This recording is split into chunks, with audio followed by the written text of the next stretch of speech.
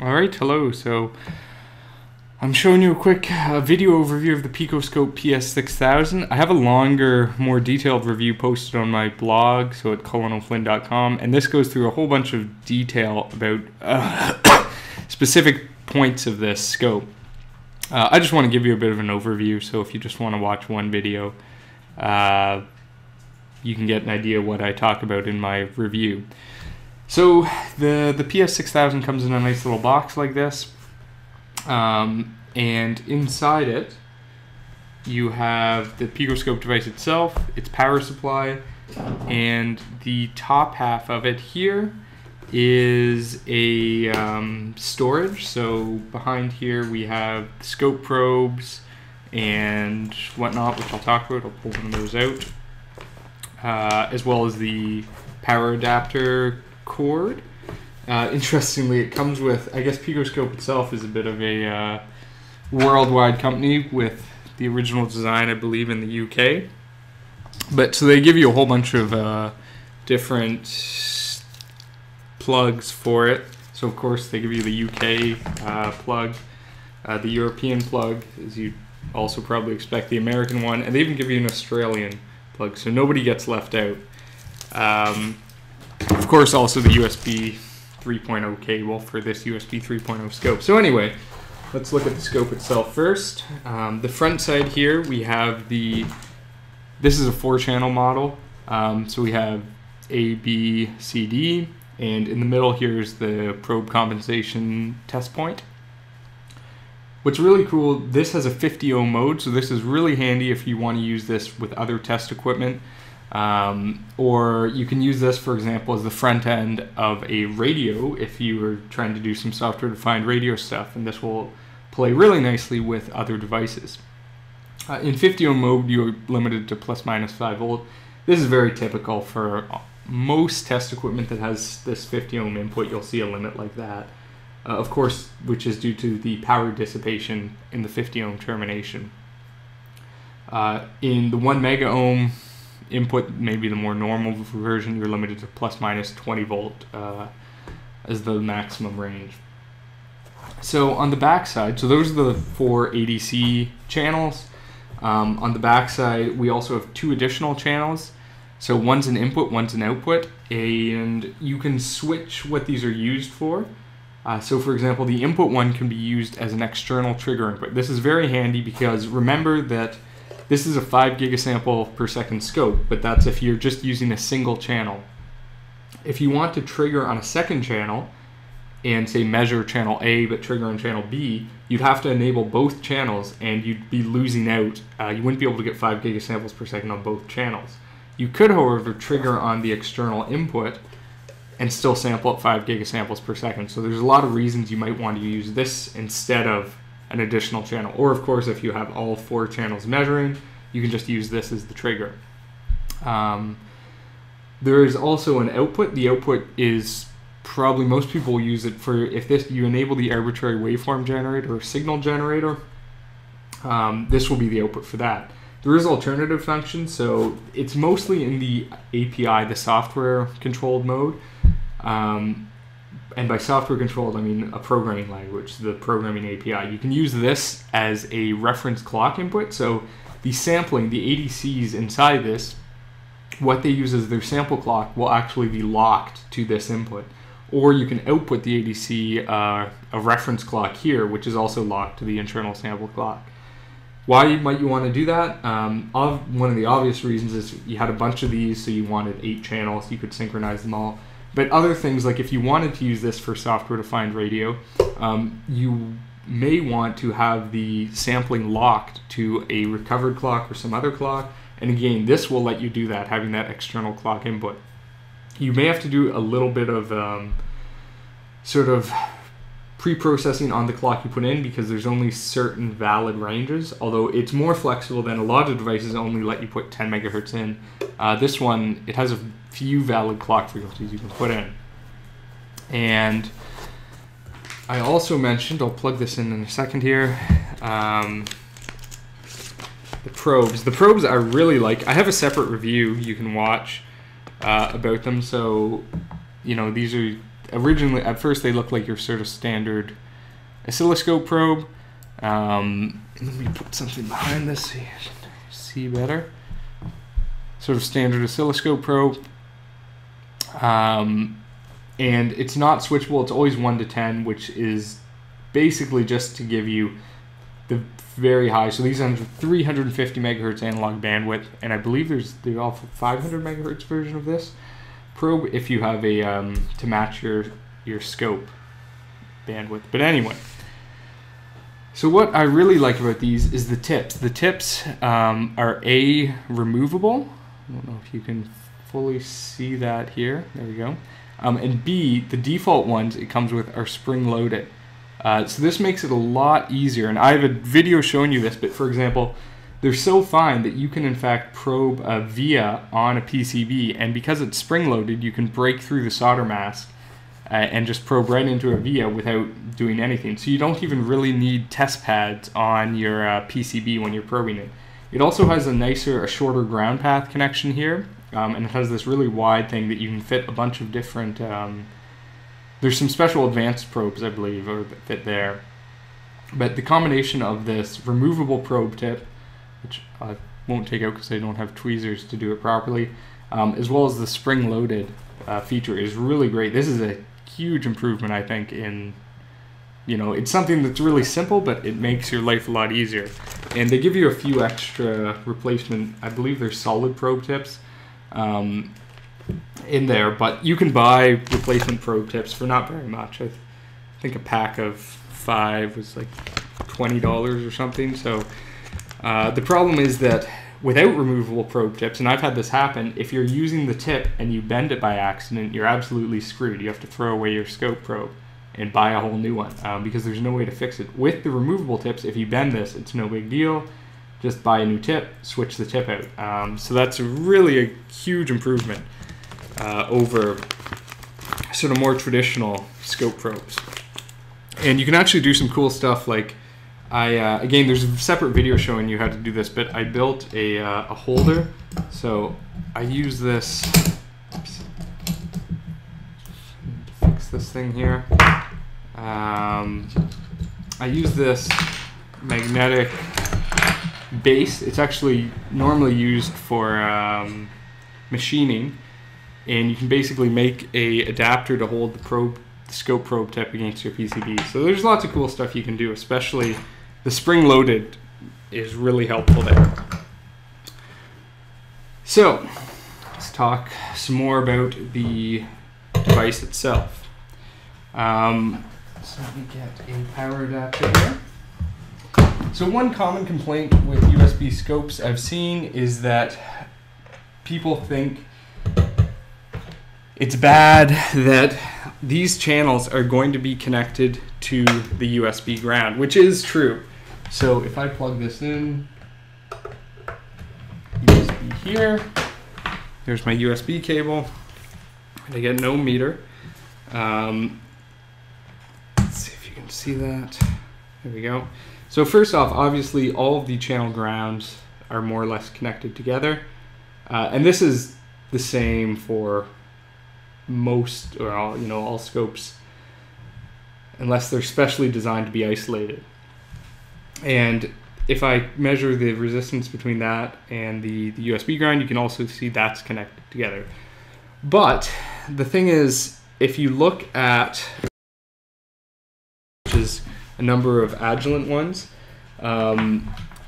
the ground of the probes is connected to system earth ground, which isn't any better. You don't have any advantage of that versus the USB ground, to my knowledge. So the PicoScope itself is supposed to have some, it does have filtering on the USB device. It's the USB pathway, so you shouldn't get any noise from your computer into the scope, obviously. But there's no real advantage compared to, say, a regular scope, because it also has a limitation that the ground is connected to something. In fact, this is probably a bit of an float your laptop by just not having it connected to AC, and the power adapter itself is normally isolated. So if you measure the negative to the AC, it's going to be completely isolated. This is how most switching power supplies work. So let me go ahead and plug this in. There we go. You'll notice a nice feature is that when you have the power in but no USB, it doesn't turn on at all.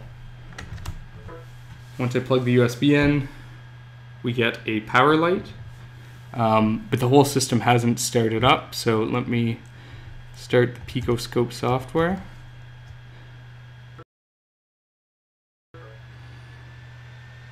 And you probably won't be able to hear it because my computer fans are running, but there's a few fans that'll kick in on the PicoScope itself. So there we go, and you can see this light here is actually blinking for each capture. You probably can't really see it because of the limited frame rate, but if I do this singly, you'll see. So there we go, so I can run and stop.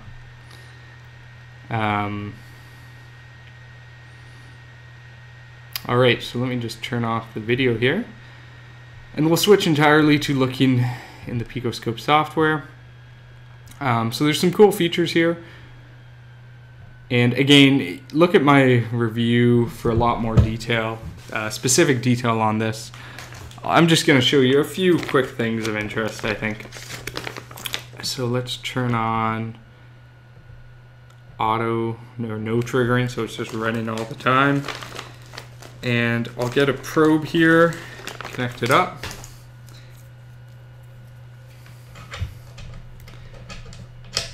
And so there's just some random noise happening here. I'm just holding the probe in my hand. You can't see that.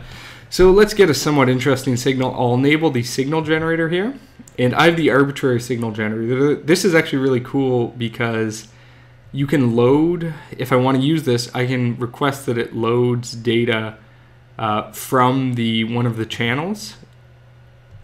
So let's see. So there's whatever data was in the channel, and I could replay that. It has some functions to generate stuff from a binary bit stream. So there is a few more features there. This is handy because I've previously had arbitrary waveform generators in a scope, and the software just wasn't good enough to make it useful. So it's nice to see there's actually some hope of doing stuff. Anyway, so let's turn on something. Let's just start with a sine wave. So we'll make it simple, and I'm just going to take my probe, reach it around back, and put it in.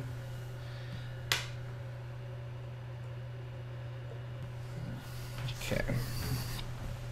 There we go. So all I have is, let's turn the webcam back on here.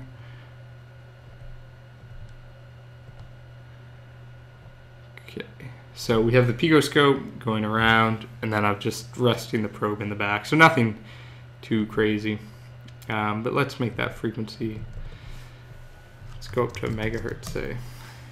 All right, simple enough. So with the PicoScope, we can switch the time base like you'd expect. Set a trigger up.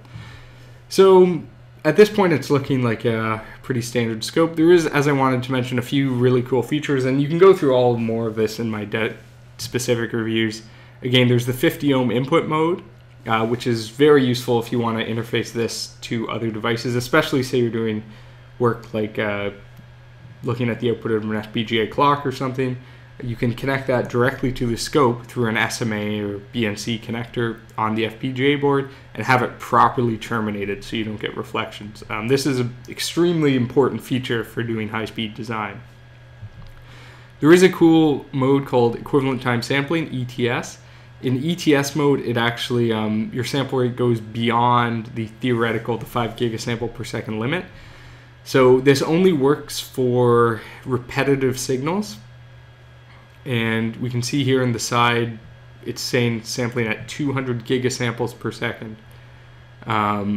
There is a lot of caveats about how this works, but, and I have some demos that show this again, look at the videos, you can do interesting things like measuring phase shift. You could even measure the phase shift over a few millimeters of PCB trace, you have enough accuracy. So it's quite interesting, and for high-speed design, especially doing stuff like high-speed digital design where you're concerned about possible phase delay between signals, that equivalent time sampling is actually an extremely useful feature.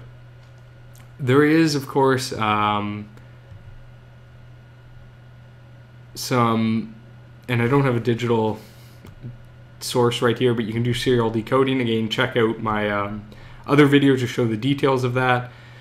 What's important though is that all of these features are just provided for free, so you don't have to buy add-ons. I hate when places, they sell you something and then every time you need the new feature it's an add-on. So this way you have it. One other thing I meant to mention here is that some people don't like the fact that there's no knobs to twiddle. So one thing you can do, and what I've done here, is you can actually build a box with knobs to twiddle. And this connects via USB and just enumerates as a keyboard. And it uses the keyboard shortcut feature in the PicoScope device to do stuff like switching the voltage range, the time base. Oh, this is time base, sorry. Again, I have all the schematics for this. This obviously isn't an official real product, but it's just something you can build if you're interested. So you can just have that, and now you have real knobs that will affect the software. All right, so that's sort of just real quick overview of some of the stuff in the PS6000. As I mentioned, there is a lot more details on my blog here, and this includes a lot of comparisons to other devices, other Agilent scopes, and a bunch more detailed examples of using some of the features. Oh, one more thing I do want to mention. When you're looking at the scopes, most of them, I think, have this FFT mode, so it's doing an FFT of the input data to give you a frequency spectrum. One thing that they don't always make clear is the length of the FFT. So if you have something like a 2048 point FFT, you might say, okay, that's fine. And what the more points does is gives you more frequency resolution effectively. So you can see I'm increasing it there. And the width, the frequency resolution appears to be increasing. Now the problem is that when you do an FFT in an oscilloscope, it's not like a spectrum analyzer. You always start from 0 megahertz and you go up to whatever frequency is of interest. So say I'm interested in a 1 megahertz bandwidth around 100 megahertz. I have no choice but to do an FFT, which includes all this stuff from 0 onward. And I just have to zoom in on the frequency of interest. So say I want to go from 99 to 101 megahertz. Well, now that 2048 points is not looking very good at all. And there's nothing you can do. And if it gets worse, obviously, I'm not even in the full 350 megahertz bandwidth. So this is why you may want a scope that has more FFT points. So I point this out specifically. When I was looking at devices, I noticed I believe the Rigels did have a limited FFT.